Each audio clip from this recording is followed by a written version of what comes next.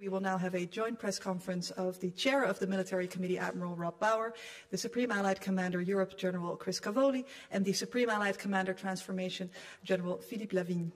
Each military leader will have a short opening statement, and then we will take questions afterwards. Admiral Bauer, may I please ask you to take the floor? Ladies and gentlemen, good afternoon, and thank you for attending this press conference. Today we held a historic meeting of the NATO Military Committee. For the first time, we had the Finnish Chief of Defence around the table as our new brother in arms. Having Finland in the alliance makes us all stronger and safer. But this meeting was historic for another reason as well, because today the Chiefs of Defence discussed an unparalleled integration of NATO and national military planning. NATO is in a new era for collective defence, and it is an era that we are ready for. As the Secretary General, Jens Stoltenberg, said at the opening session this morning, the transformation of our alliance over the last decade, over the past year even, has been nothing short of remarkable. But we're not done yet. In the run-up to the Vilnius summit, we are integrating NATO and national planning more and more. And we are rapidly increasing the readiness of our forces. Today, Chiefs of Defence took stock of the progress made so far on the development of the regional plans and the new NATO force model, which will be required to produce more troops at high readiness across our alliance. Readiness and effectiveness is about much more than numbers. You need speed and scale, as well as flexibility and a wide range of capabilities. Which is why we also address the requirement for strengthened command and control capabilities, which are linked to our new force requirements, which will set the number and types of equipment and organizations that we require across all regions and all domains. I will let General Cavoli provide more details on these work strands. But the main thing to note is that this process is ongoing, and the fruits of that labour will be presented in a few months to the Allied heads of state and government at the Vilnius summit. All our efforts are focused on making sure that the alliance's political will is matched with military capabilities, which is more important than ever. Russia's war against Ukraine is the gravest threat to Euro-Atlantic security in decades. What Moscow hoped to be a 3-day war is now entering its 15th month. The strength and determination of the Ukrainian armed forces and the Ukrainian people continue to astound us. Earlier today, we dedicated a special session to the military situation in and around Ukraine. The Ukrainian military representative provided a detailed account of the situation on the ground and stipulated the support that Ukraine requires to continue the fight for what is legally theirs. The Chiefs of Defence reaffirmed their unrelenting support. There is no doubt that NATO will support Ukraine for as long as it takes. Make no mistake, Russia will not stop at Ukraine. Its ambitions lie far beyond its borders. We have seen it with Abkhazia and the South as Ossetia, as well as Transnistria. Again and again, Russia has shook the foundations of the rules-based international order. And unfortunately, they have ushered us, NATO, in a new era of collective defence. Not just for Ukraine, not just for NATO, but for all free democracies in the world. The fundamental difference between crisis management and collective defence is this. It is not we, but our adversary who determines the timeline. We have to prepare for the fact that conflict can present itself at any time. NATO has been preparing for this new era for years, The NATO military authorities have been monitoring Russia's pattern of increasingly aggressive behavior. Together, we have implemented the biggest increase in collective defense since the Cold War. But that work is not done yet. The integration of NATO and national military planning will enable us to do exactly what the NATO flag symbolizes. We will all follow the same compass. Ladies and gentlemen, the world has changed immensely in the last year. But NATO will do what it does best: unite, adapt, and protect. The determination and devotion of our 3.2 million men and women in uniform is unwavering. They are all working towards one common goal: the protection of the 1 billion people living on Allied soil and the democratic values we all hold dear.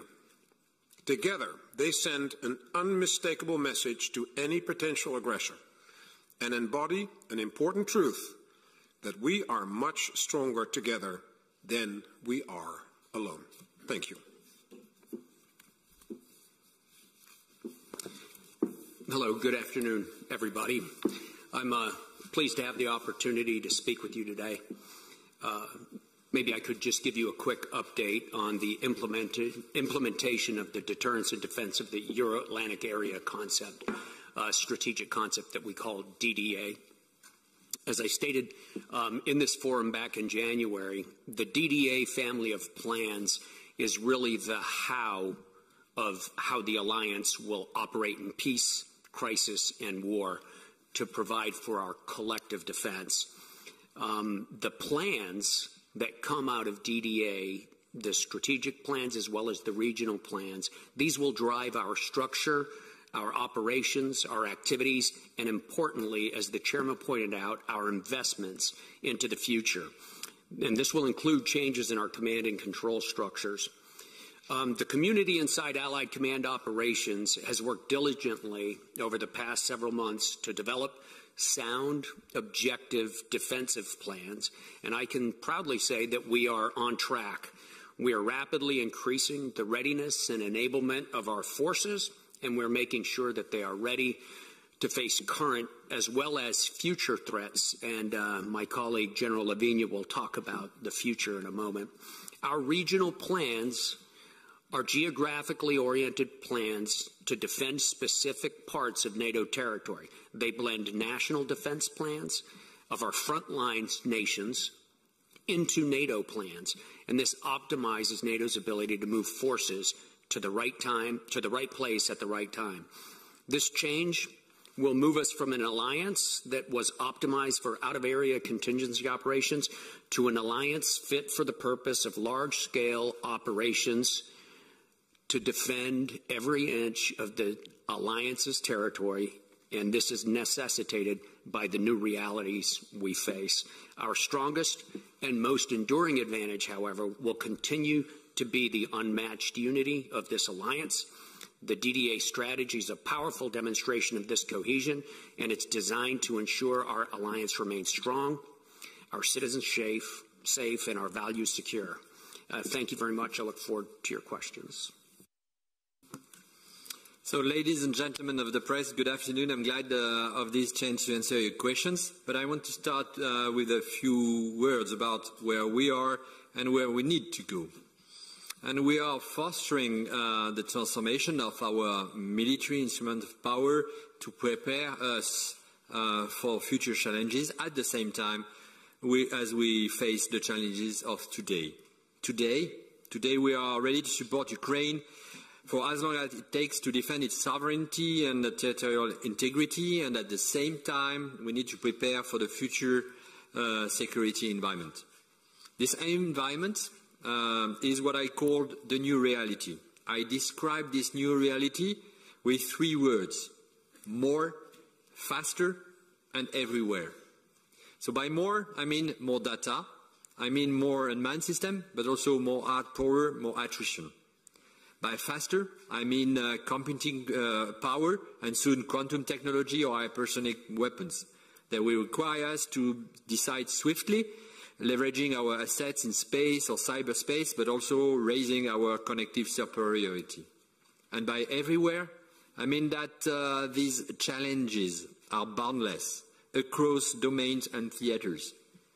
Simultaneity is already a prominent aspect of the war in Ukraine. We know this characteristic will only increase and expand in the future. So, NATO must keep its edge today. Saker talked about it. NATO must ensure it can deter and be ready to defend every inch of Allied territory. But also, we have to ensure that we understand and are prepared for what may come tomorrow.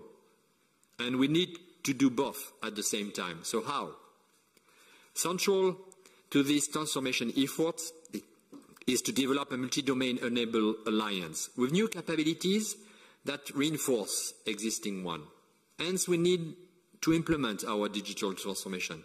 Hence, we need both quality and quantity with more unmanned systems, highly efficient data-centric solution in order to link seamlessly sensor to shooters and sensor to decision makers.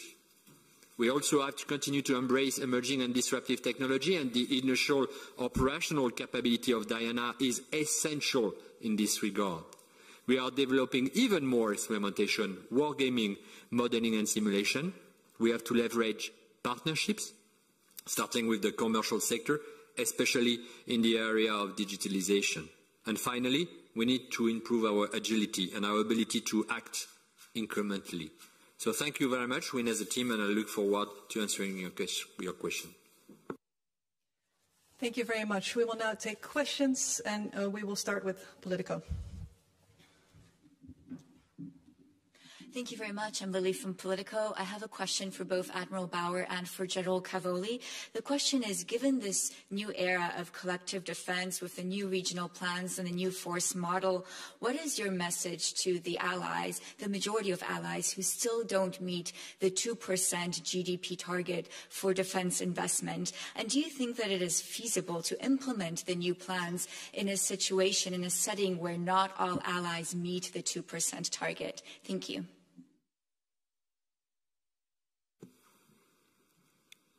There's two different things. So first is that the regional plans and the force structural requirements that come out of it is basically the result of thinking that started with two threats, which is Russia and the terrorist groups.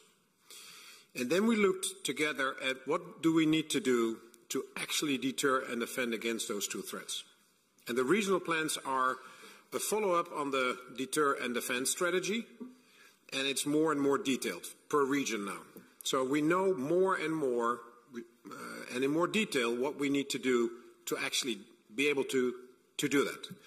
And the next step then is and that's the force structure requirements, is that as a result of those plans, we will now be able to define which capabilities we need in all domains, space, cyber, land, air, maritime, to actually execute those different tasks.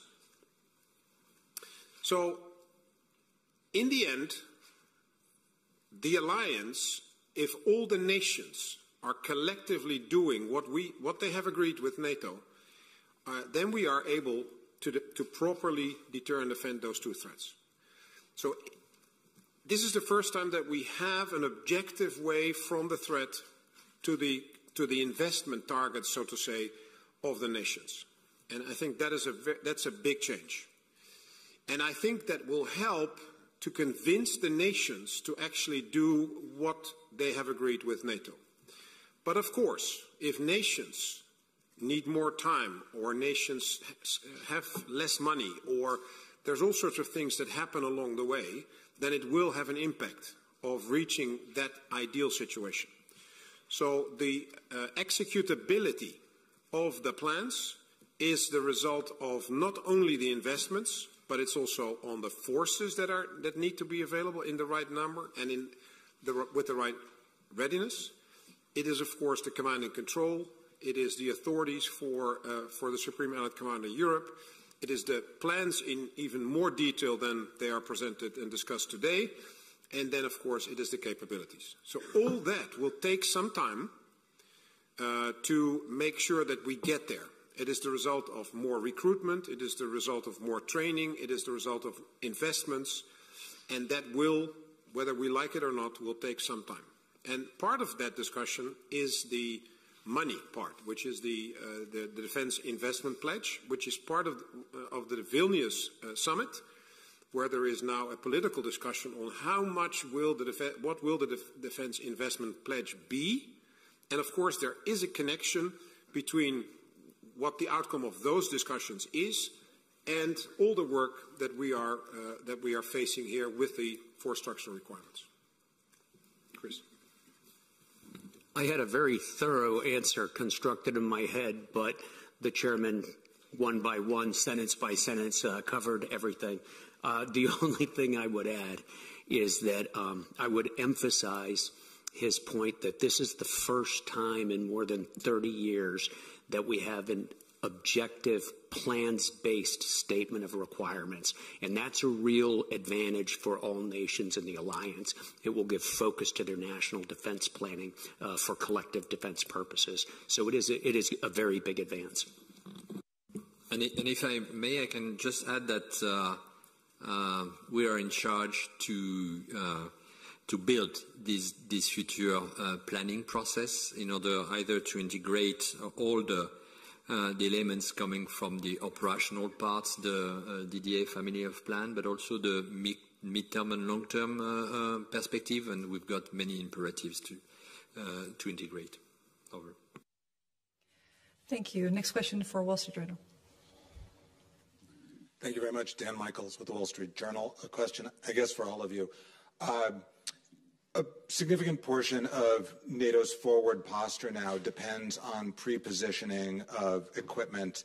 And one of the things we've seen in Ukraine is the Ukrainians have been very effective at targeting Russian logistics and supplies. And I'm curious what kind of lessons you're drawing from the war, which obviously might be a very different situation than what NATO would face, but in your thinking about some of the logistics.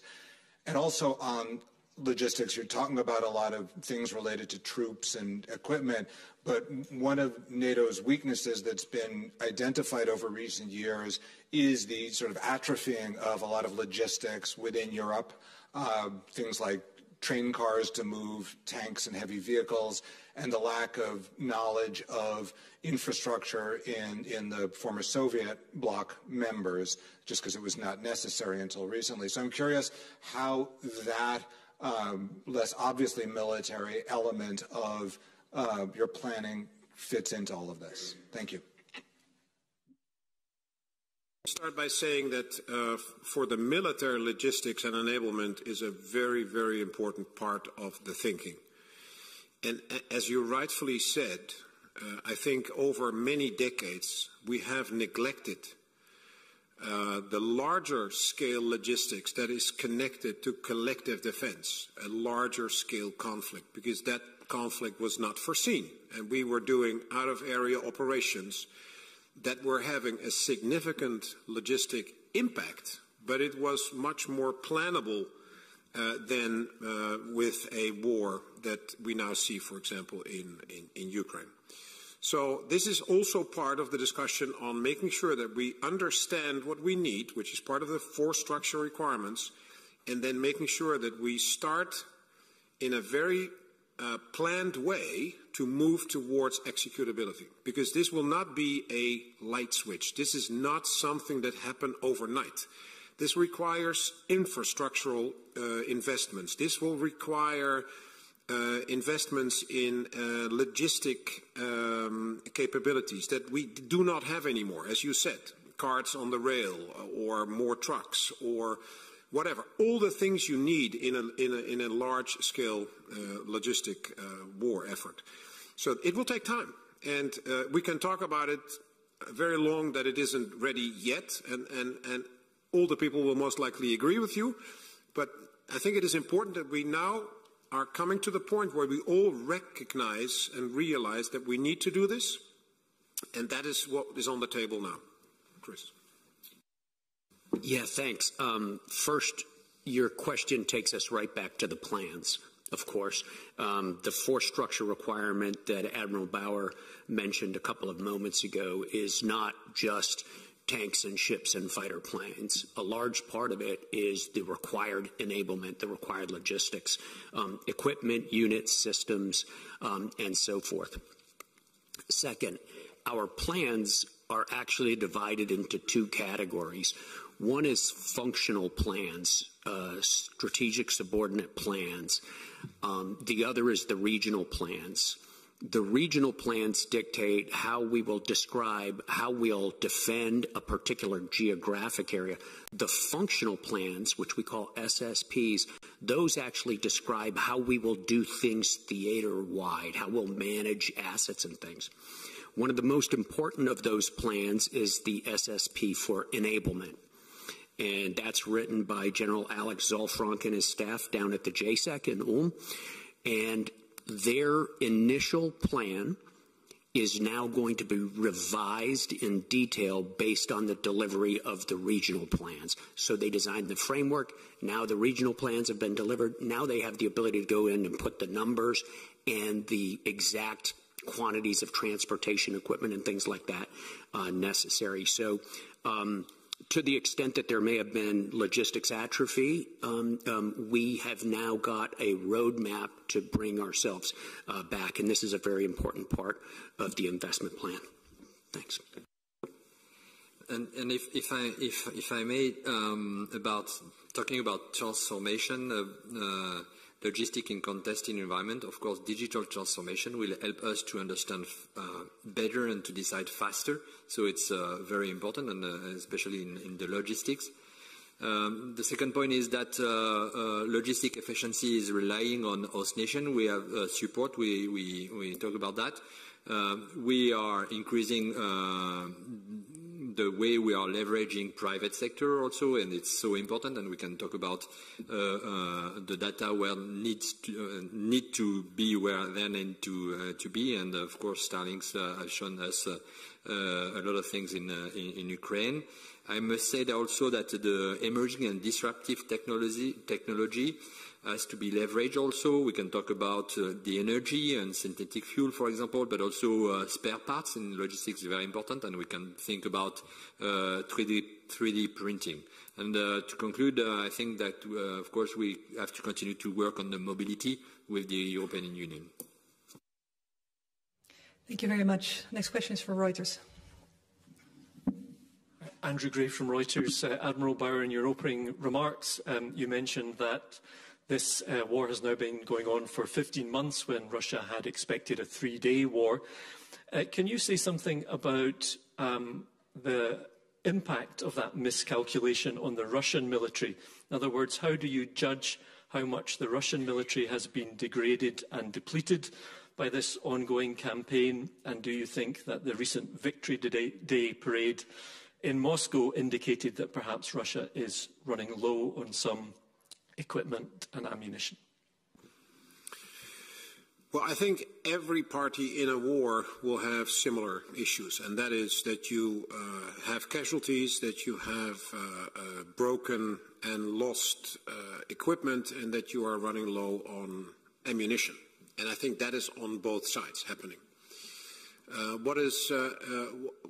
One of the miscalculations of the Russian operational or even strategic planners in the beginning was because they thought it was a 3-day war, they forgot to inform a number of people in the execution. They actually didn't have their logistics in place. After a couple of days, they ran out of fuel with the tank army.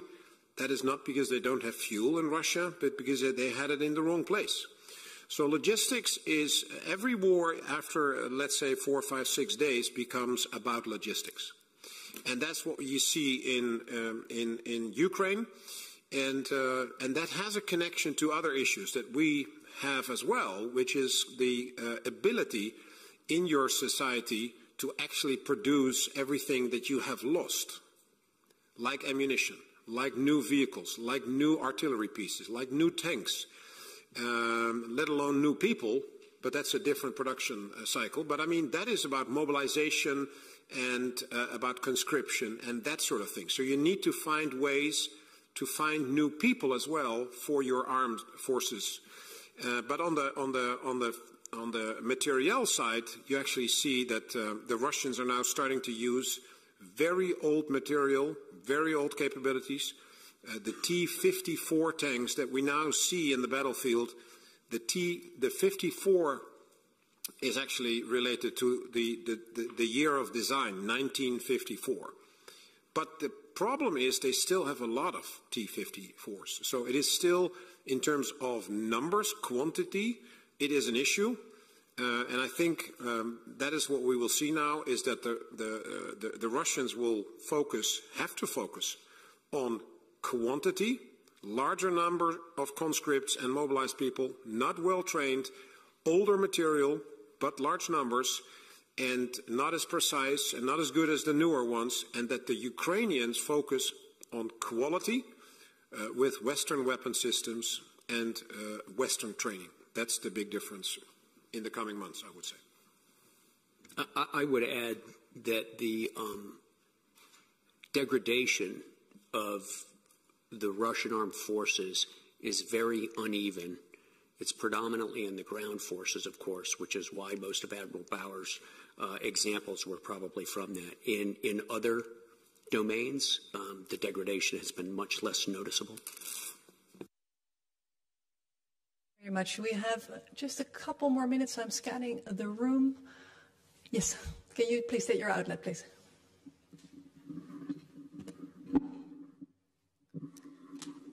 Elin Sorsfeld from TV2 Norway. Ukraine still asks for more weapon, ammunition, fighter planes. What was the message you could give to Ukraine today? It's a question for the Admiral, but everyone can weigh in. Well, actually, it wasn't discussed today, the exact amounts of things that Ukraine wants, because NATO is not the coordinating body when it comes to the requests from Ukraine and the offers of the nations, the 15 nations. That is happening in the Ukraine Defense Contact Group, organized through the United States in Europe. So that is not a NATO effort, and therefore it was not in particular discussed today. No, we didn't discuss fighter planes in that sense. So the answer is no. We didn't discuss that. Okay, and then we just have one final question. Terry Schultz, Deutsche Welle. Thank you very much. With your top two priorities today and in the new planning being Russia and terrorism, it strikes me that you haven't even mentioned China today. And one of the threats may be that while NATO is completely focused on Russia and terrorism, on refilling its stockpiles, on sending everything it has to Ukraine, that China doesn't have to worry about any of these things. And, of course, can sit back and build its arsenal without any drain on it like this. So how concerned are you that that perhaps you're focusing, I wouldn't say too much, but that you're not looking enough at what threats China may pose? And one of those threats is something that we never saw coming, for example, in Norway, where they're using electricity for a TikTok facility. That, you know, that's something certainly a sort of infrastructure a hurdle that wasn't foreseen. Well, as you know, NATO sees China not as a threat, but as a challenge. And the difference is, when we talk about these military plans, is that NATO is not working on military plans against China. We are working on military plans against Russia and the terrorist groups. That's where the plans are focusing on. That is where the force structure requirements are focusing on. That doesn't mean that there are allies in the alliance that also look at China and are planning on that as well. But that is not a collective effort based on the policy decisions that was taken by the leaders in Madrid. So that is the answer to your question. There's a lot of what-ifs in your questions, and of course you can think of all sorts of concerns with regard to China, but in terms of military threat, we did not have that discussion today. If I may, just speaking about strategic competition, and I spoke about a little bit in my speech. So I think that the aim is to keep the edge, NATO edge in strategic competition. And the first thing is to understand better. So it's why we need this digital transformation, and we need to share more and more data among us and our partners. And I will offer you the opportunity to read our very new, very soon, non-classified version of our NATO warfighting captain concept. Thank you very much. Thank you all very much. I'm afraid that's all we have time for today. We will end this press conference with one final statement from Admiral Bauer. Yes, I thank you all for your presence here in the room and online. And as we said, this new era of collective defense is not just about physically protecting 1 billion citizens, but also about upholding the democratic values we all hold dear.